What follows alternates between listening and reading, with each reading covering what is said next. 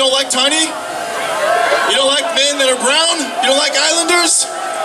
This man's got an awesome story to tell, of course. I don't know if these people want to listen to a man that's from an island, hear what it is that he has to say. But he was just like you guys, filled with hate. Hated Trump supporters, hated this, hated that. Okay? But something changed in his heart. He was just like you, flipping everyone off. Just like you guys, yelling and cussing. So angry. But Tiny's life has changed, and he's changed my life. He's changed a lot of your guys' life. He's a guy who's filled with happiness and joy, and is such a good person. I just hope that you guys are willing to hear what it is that Tiny has to say. Okay, so let's hear it for Tiny. What's up, Patriot? Come on, give it up. I can't hear you. All right, guys. I know most of you guys already know who I am. They call me Tiny, because my name is a little bit long, so you guys don't want to know that. My real name is Toese John Toese. So yes, call me Tiny.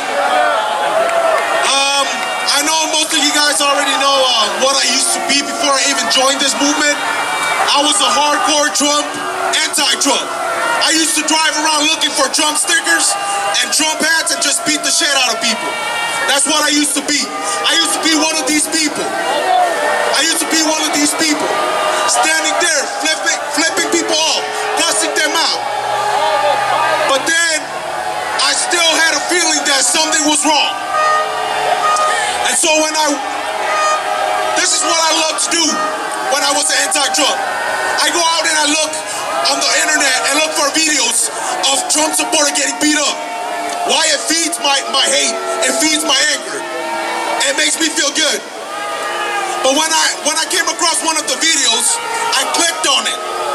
And I was like, it says Trump rally in Vancouver, Washington. So I'm like, I live in Vancouver. Let me go click on this and see if there's any Trump supporter get beat up. I clicked on it, it was the way opposite of what I was expecting. I found this guy right here. And the speech that he gave, it hit me right in the core. And so I was a little bit confused. I'm like, I thought Trump supporter was all bad and violent. So I had a longing to find the truth and to find out what the truth about the Trump rallies and the Trump people. Are they really racist? Are they really violent? So I hit up Joey. I'm gonna admit it, I lied to Joey. I told him, hey, I'm a huge Trump supporter. I want to go out to the rallies and stuff. I want to go and see. So Joey hooked me up with John Beavers. And they took me to Berkeley, California. And so on our way to Berkeley, California, it was just the brown guy in the car and 3 white dudes.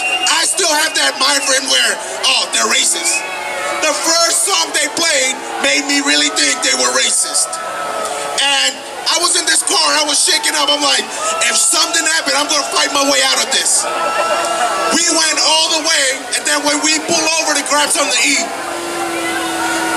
I saw an old Latino man with a flat tire.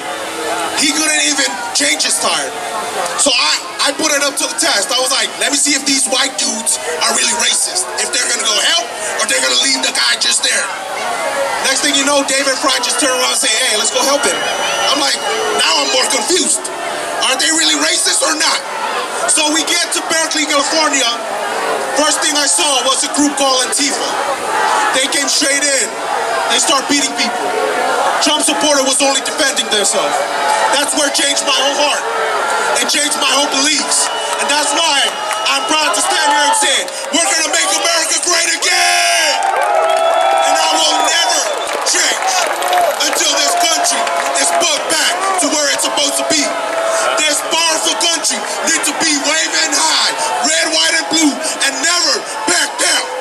Why? Because we are the Patriots and we're gonna fight for what's right. God bless America, and God bless everybody that's over here. God bless everybody that's outside of the fence, and I hope you understand and see, open your eyes to the truth. It all comes down to respect. People need to learn how to disagree without disrespect. God bless everybody. Let's have a good day.